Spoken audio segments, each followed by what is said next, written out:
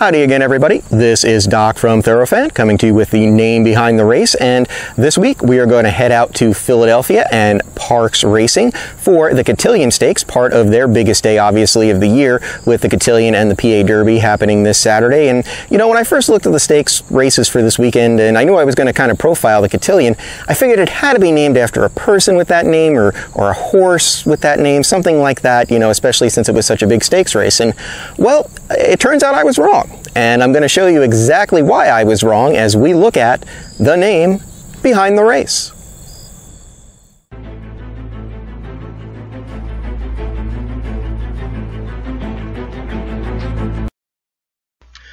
Cotillion. A famous person? A famous horse, perhaps? Well, nope. So what exactly is a cotillion, then? I had to thumb through the old dictionary for this one, as I was stumped after not being able to find the usual reasons for a race name. Basically, what I found was that a cotillion is a formal ball or dance where debutantes are introduced or presented to everybody in attendance.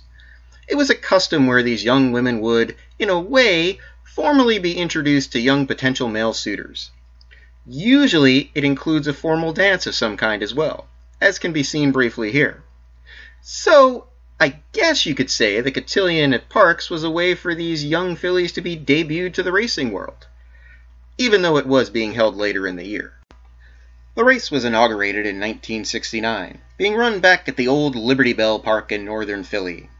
None other than the amazing and great race mare Chevy won the first running.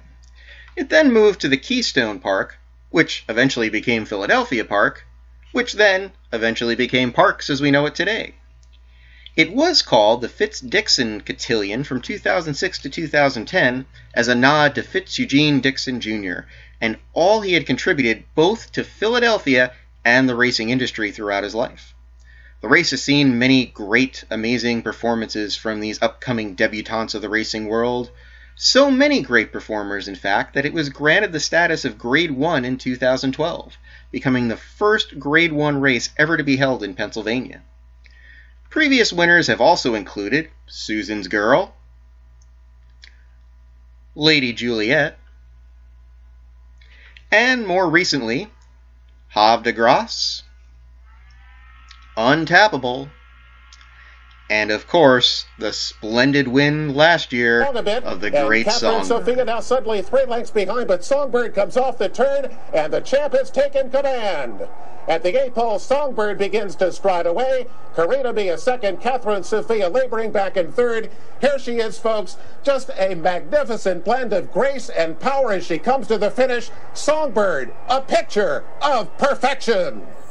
Well, there you go. Everything you potentially wanted to know about the Cotillion. I realize it really probably isn't quite as interesting as a lot of people might have envisioned, but I did still want to profile it because it is one of the big races that's happening this weekend. And in fact, barring any kind of emergency where I normally work, I will be there. So come on out to PARX this Saturday for a great day of thoroughbred horse racing. Again, it's the Cotillion. You got the PA Derby, which should be an outstanding race in its own right. Look for the pinhead. I'll be hanging around. We'll sit down. We'll talk horses a little bit. We might even meet some great other Thorofan members there. So that's about going to do it for this week's segment of The Name Behind the Race. If you happen to have a race you are curious about the name behind, drop us a line here at Thorofan. I'll be happy to research it for you, and you never know, it could end up on a future segment. I'm Doc for Thorofan, and we will see you next time on The Name Behind the Race. If you're an incredibly passionate thoroughbred racing fan and want to find a whole bunch of people that are just like you, why not check out Thorofan at Thorofan.com. Sign up to become a member, get our amazing weekly newsletter, and learn everything and anything there is to know about this amazing sport we call thoroughbred horse racing. Thorofan, giving the fans a voice.